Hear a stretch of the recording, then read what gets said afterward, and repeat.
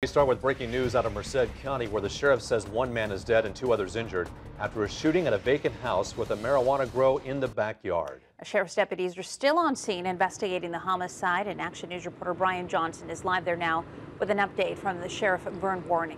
Brian?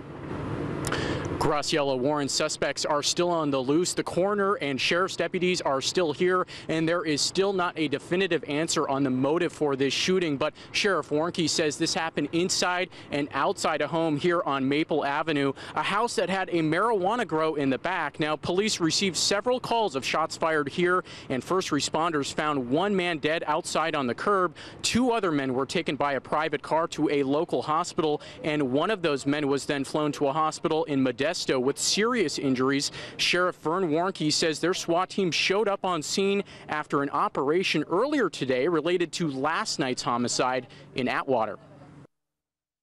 Looked like inside the house, outside the house.